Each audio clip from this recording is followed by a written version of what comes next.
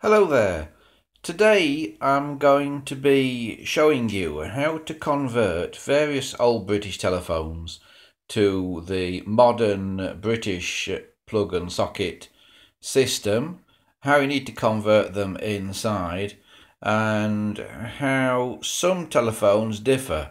All these three phones here, which at first glance will look the same, are actually different. The only one that was a GPO telephone originally that was on the public network was this one.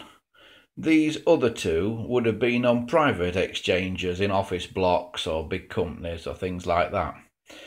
This telephone here is a post office issued model 706L.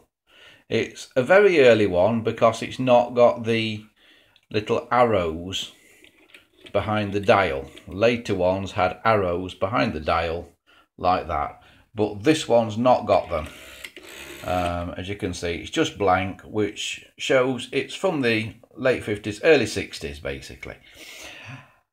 The next phone that we have here is an Ericsson built phone. It is an Ericsson model N1900E244 as supplied to telephone rentals.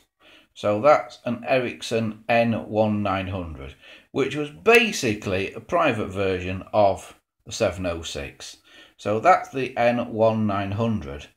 And the next phone we have is another Ericsson phone, which is the N1065, and you'll be saying there's something a bit wrong with that.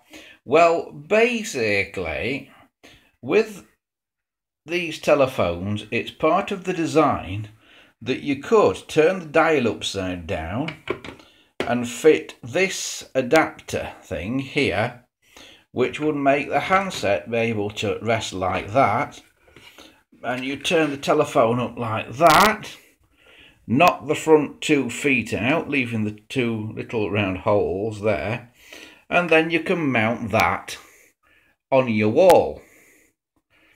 And that is an Ericsson N1065E1, which was basically their model number for a wall-mounted phone. Now some say the N1065E1, which is this, is the wall-mounted version of the N1900, which is that. I'm going to show you that internally they can be different. So watch out, because the rules for converting one don't necessarily apply to the other. Okay, I'm going to take the tops off these phones, take the cases off, and then we'll have a little look inside them.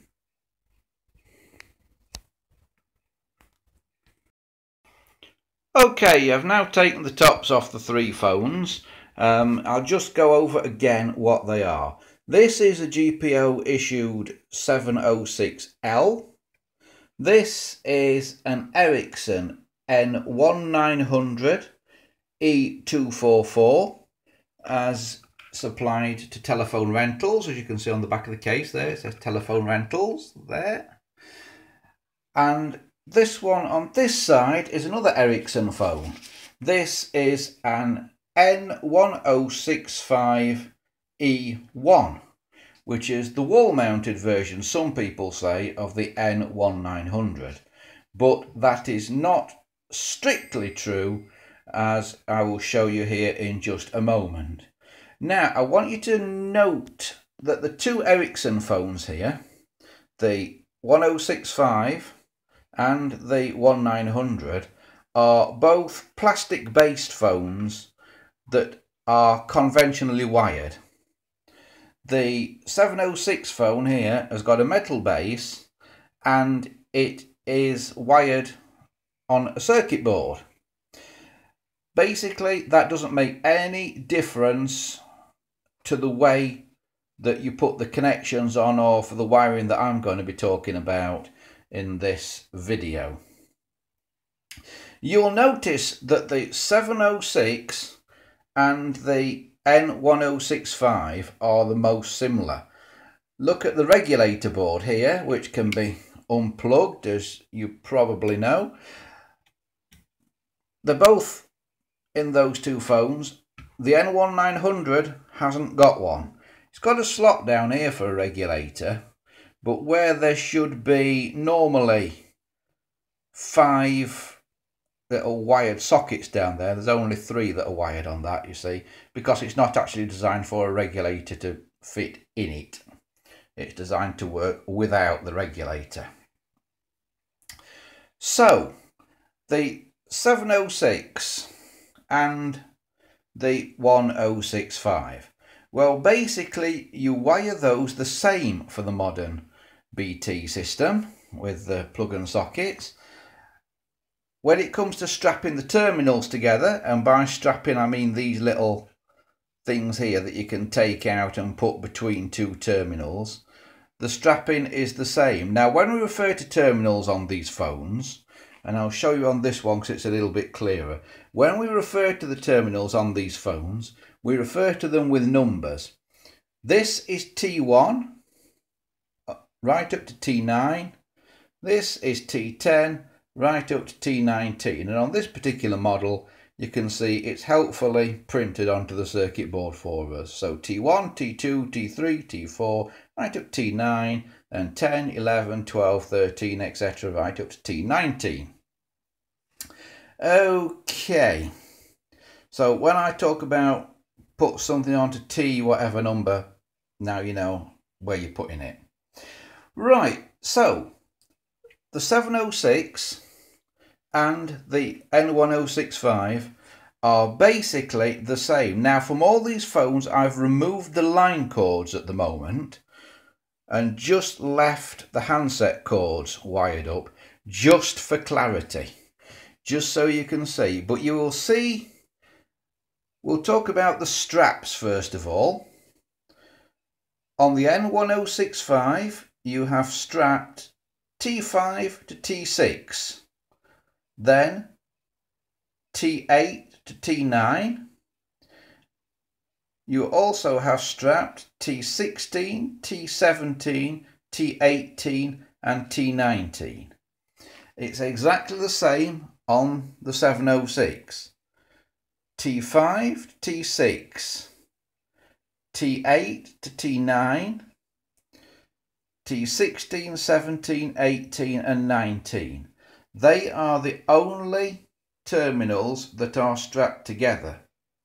You also have a 3.3 kilo ohm resistor between T4 and T5. And you see on this one as well, between T4 and T5, which is the N1065. Right, moving on to the N1900. I'll just get the line cord, I'll just get the curly cord rather out of the way there. You'll see it's similar, but it's not exactly the same. We've still got T16, 17, 18 and 19 strapped together. We've still got T5 and T6 strapped together. We've still got T8 and T9 strapped together.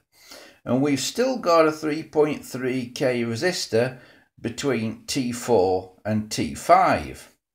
But we have also got a strap between T2 and T3. Okay, a strap between T2 and T3. Now look at where the handset cord is.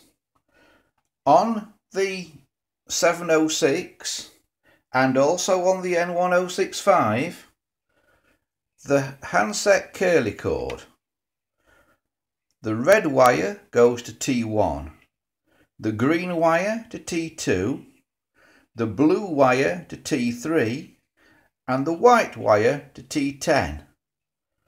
On the N1065 it's the same, red to T1, green to T2, blue to T3 and white here to T10. But on the N1900, because you've got that extra strap between T2 and T3, it's different. Red is the same, going to T1. Green is the same, going to T2.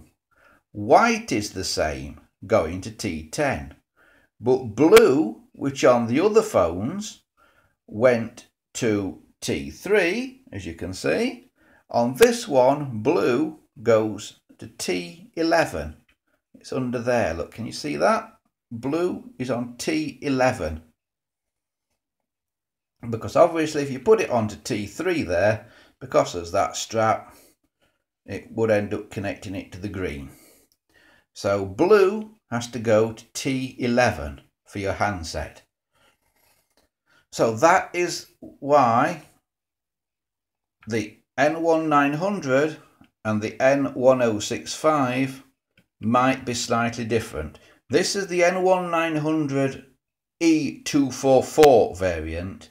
This is the N1065 E1 variant. There may be other variants, but those are just the two that I happen to have here.